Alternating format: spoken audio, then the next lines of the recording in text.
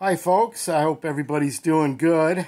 As you can see laid out here, I have two of what I consider the most iconic military fighting knives ever made.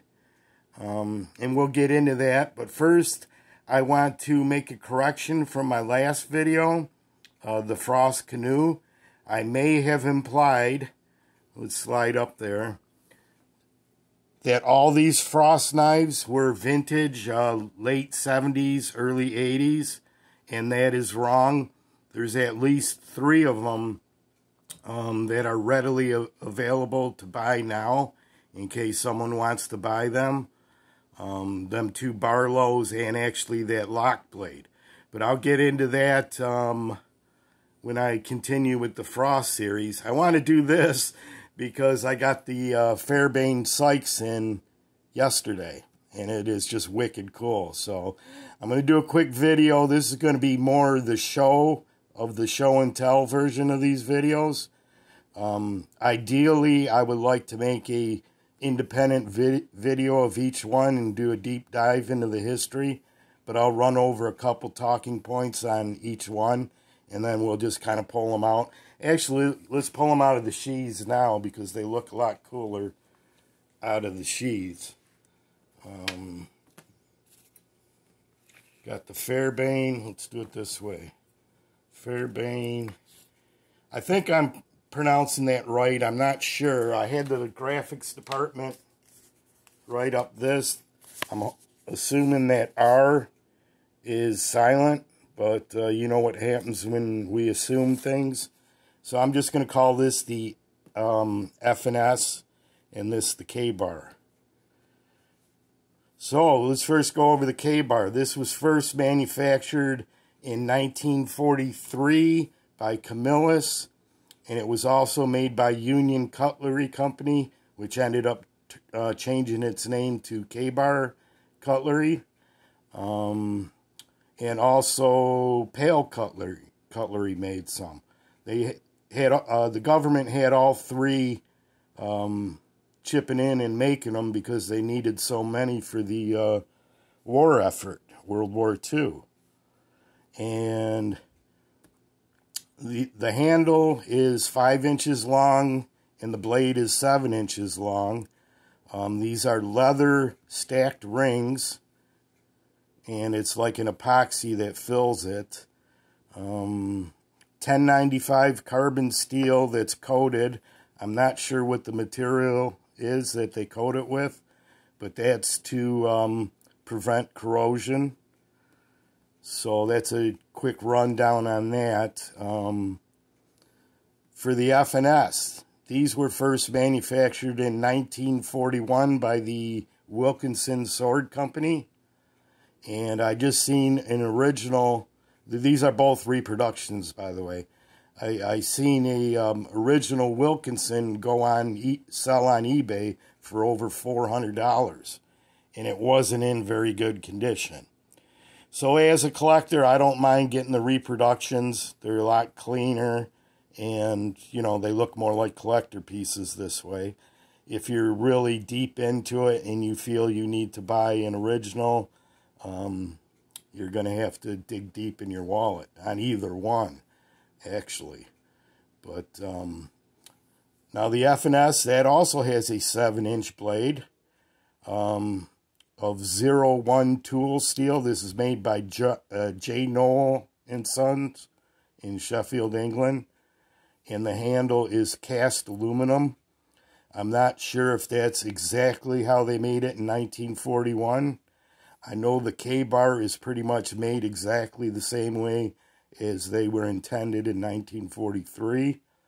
I'll have to do a deeper dive on this. But when I do a video on each one independently, I'll get all them facts down straight. Right now I'm just going off the top of my head. I will leave a link in the description box on a brief history of this awesome dagger. And it's pretty cool. It goes into Mr. Fairbairn's thinking when he was designing this, because he actually teamed up with his buddy Sykes, who were both in the Shanghai police force, and Fairbairn got jumped and stabbed 12 times and left for dead. So after he recovered, he figured he better design something that could protect him in a self-defense mode. And he also came up with a fighting style called Defendu that he named. And that was a mixture of jiu-jitsu, judo, boxing, and wrestling, and what they called bone setting, which is just a polite term for bone breaking. So, but that's all in the article.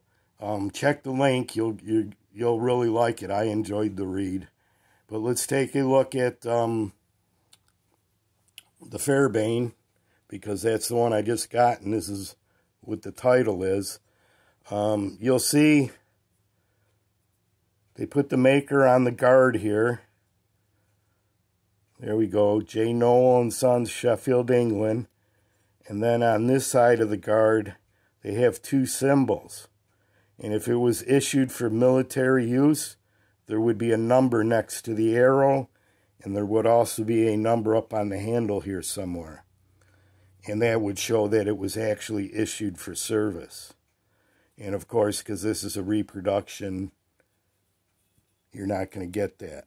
You're going to see the diameter of the handle for the F&S is much smaller than the diameter handle on the K-bar.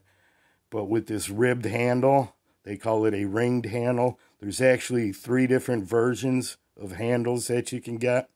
But this is the closest to the original that Wilkinson made.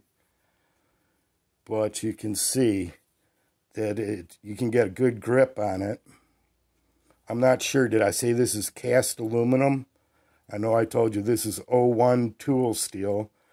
And it's blued, like you would blue a, you can see that it's not coated. Bluing is a process that they use to prevent corrosion, and they use it mainly on gun barrels and gun parts. So it's got a really nice sheen to it, and the light is not really showing the bluing effect, but that's how they prevent the corrosion on these. You can also buy these with a non-blued blade, and it would just be the silver with the black, but I thought the black looked better. And this was the only one they had. I got this from an American dealer for $75 shipped to the door. You can buy these pretty much at any knife shop in the UK. I know for sure Sheffield Made, SheffieldMade.com sells them for like £70, but then you'll have to pay the international shipping. But it's still worth it. It's still well worth it for a repo, because like I said, if you try looking for an original, you're going to get into the $200, $300, $400. So I got this for $75. That's why I couldn't pass it up. And it was the last one, and I'm glad it had the ringed handle, which is closest to the original. And I did test it out. I stabbed it into a couple boxes, and it went in like butter. And you will see that on reviews of these, people complain that, well, you know, the edges, they're all blunt. But it's a thrust weapon. And, I mean, there's still an edge on here, but it wasn't made to have an edge on there. It's just supposed to have a nice pointy tip for piercing. You know, some of the soldiers probably did sharpen them down, but they were issued this way. So, yeah, the British Commandos, they were, this is what they used. They were trained in Defendu, which is pretty much a badass ass-kicking fighting style. They called it gutter fighting. And it's pretty much kind of kill or be killed style of fighting. I mean, you can break their wrists. They're trained in the breaking the wrist, their neck, their kneecaps. throwing them down on the ground, and then eventually pulling this out. A lot of the Commandos, I'll show you the sheath. A lot of the Commandos put these, even though they have a belt loop here, they stitched it down on their calf. So this was down towards their ankle, and this was sewn. The original sheaths had no holes here. They were just flat, and they would stitch it to their pant leg. And you could either wear it up high around the belt, or you could stitch it up here and down here, and kind of like in between a boot knife and a side carry. And a lot of them did that. So when they were fighting and you were down in a crouched position, you could pull it out and finish the job. Yeah, I know, kind of brutal, but it was warfare. And this is made out of leather. The tip is steel. Not sure what kind, but it's all leather. And you will hear a lot of complaints that, oh, it's, you know, shoddily made. But it's close to original, as is the Mark II. Is, you know, it's not exactly original, but if you look at the old ones, they're not that much different. They're probably made to last more back then because, you know, you had rain and mud and everything else. And these were just made to be collector pieces, I guess. I'm sure people use them for more than collecting because if you wanted them for home defense, they will both do the job. That's for sure. But anyway, there's a good look at it. This here is 10.5 ounces, so it's a little heavier. And this is 7.5 ounces. Both 7-inch blades, a little shorter, smaller handle. Cast aluminum, leather wrapped, coated, and blued. But, and this was designed, the K-bar was designed more as a trench knife, a fighting utility knife. And you'll hear stories how people, you know, did a lot of digging and opening cans and all kinds of different stuff with this. Pretty much this was just made for one thing, and that was sliding in between the ribs and piercing the heart, or puncturing a thigh, or sticking it in the side of the neck. But yeah, that's it. Those to me are the two iconic fighting knives ever made. So that's why I finally got both of them.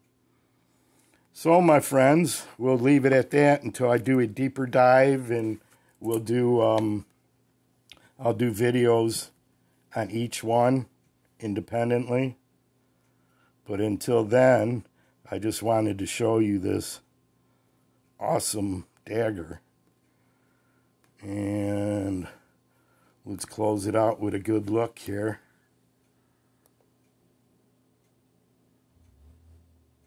Hold her nice and steady. Tell me what you guys think. Until next time, take care. Peace. Bye-bye.